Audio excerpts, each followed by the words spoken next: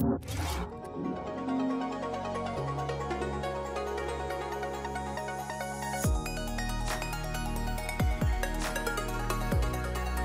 Gigabyte Gaming 360 is a budget-friendly new cooler on the market for those looking at upgrading their all-in-ones but aren't ready to spend thousands on doing so. While this cooler doesn't pack the most up-to-date features, it actually gets the job done, and I was quite impressed with how it's performed. Gigabyte sent over this cooler for me to test out alongside the AIO B850 Elite motherboard. This review will focus just on the cooler itself, the installation design and performance, so if you want to see the B850 in action, be sure to check out the other video. I'll leave a link in the description down below. The Gigabyte Gaming 360 comes in two models. You can get the ice white version and this black version. It supports both Intel LGA 1700, LGA 1851, 115X and 1200, while at the same time it has support for AMD AM5 and AMD AM4. The start to finish experience for this cooler is pretty straightforward. In the box, Gigabyte has included everything you need. You'll find the paper manual, all the brackets, 3 fans which are already installed and attached to the radiator, and the pump is of course attached to that too. I actually love the fact that Gigabyte already pre-installed the fans onto this radiator because it saves so much time and you don't have to go and screw 4 screws into every fan. Like the Waterforce X2 360 cooler, which I've also reviewed, check out the video on the channel, these fans on the cooler are connected to one another. However, they aren't chained together magnetically. Instead, they are tethered together as one set, and a single cable controls the RGB and fan controls. It does mean that cable management is much easier to get around, and generally speaking, it will result in a much cleaner and easier experience for your build. So think of this cooler as a literal all-in-one. The fans and radiator and pump are just one object. The fans are 120mm. Altogether, the radiator bracket width and thickness, you're looking at 403mm in length, 120mm in width, and 35mm in thickness. The pump is then 66mm by 66mm and is 63mm thick, so kind of like a perfect square, but not really.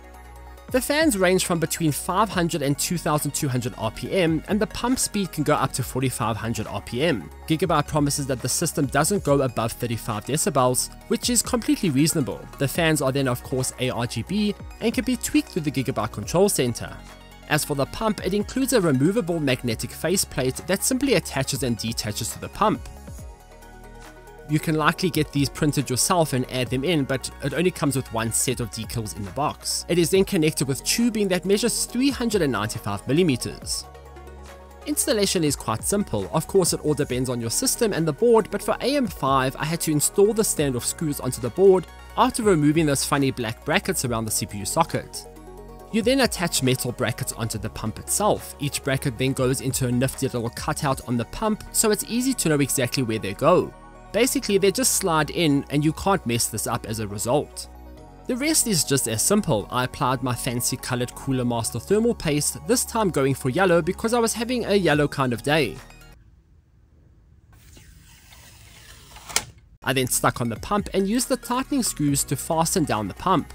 Like all coolers, you'll want to slowly screw down each corner bit by bit to evenly spread out the thermal paste underneath it. And that's about it. The cooler was then installed and ready to go. I set up the B850, updated the BIOS and got the bench ready for tests. Again, you can find all the motherboard tests like the thermals and performance benchmarks on that content. This just focuses on the CPU and the cooler. I tested out the Gigabyte Gaming 360 cooler with the B850 board and the AMD Ryzen 9 9900X. I wanted to push the cooler as far as a general user would do, so I removed all the thermal caps, enabled PBO, and ran some benchmarks. During my test, the cooler of course kept the Ryzen 9900X at around 93 degrees Celsius on 50% speed, and then 90 degrees Celsius on 100% speed. Multi-core tests on Cinebench then dropped down to 65 degrees Celsius, even pushing the CPU to its max and using as many tweaks as possible without manually overclocking. The cooler did a pretty casual job of keeping the CPU cool. I won't say there was any moment where the cooler had to ramp up drastically to cool down the CPU. The difference between 50% and 100% kind of felt even mundane, which means the cooler would easily be able to keep the CPU cool even if you had to bypass the PBO and really push the CPU into the 100-degree mark. Noise-wise, the cooler isn't the quietest I've tested. It did hit 33 decibel spectrum on 100%, but again, that is when I forced the cooler to that speed. I don't think there'll be many cases where the general user will have to run this fan speed that fast. Even the pump was quite capable at 3200 RPM, which is 1000 RPM less than its max speed. I do think that the Gigabyte Gaming 360 cooler is quite a hidden gem on the market if you ask me. I didn't expect it to pack such an approachable design and installation, and its performance is actually quite remarkable. It can essentially juggle any high-end CPU with ease, and I don't think there's a scenario where this cooler will result in any thermal throttling, not without bypassing the factory overclocking in the first place. Every test I ran was met with the expected and capable results, even without nudging on the real thermal caps on the CPU.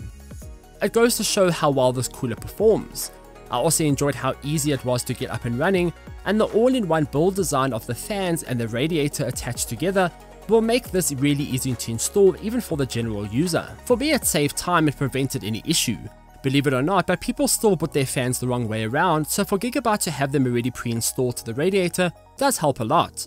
Of course, you can always remove them by yourself and swap them around if you're building an exhaust point rather than an intake point for your fans. Of course, if you're interested in the motherboard and want to see how that performed, be sure to check out that content on the channel too. There I reviewed the B850 board and its thermals alongside the cooler, but together this cooler and the B850 do make for an awesome combination, of which will only cost you a fraction of what you would pay for some high-end products. The nice thing here is that both products won't cost you a small fortune. The Gigabyte Gaming all-in-one cooler is an incredibly well-priced water cooler, and it really should be on your radar. So those are my thoughts on this cooler. Are you looking to pick it up? Let me know in the comments down below. While you're here, be sure to check out my other content on the channel and subscribe for future content like this. Until next time, farewell.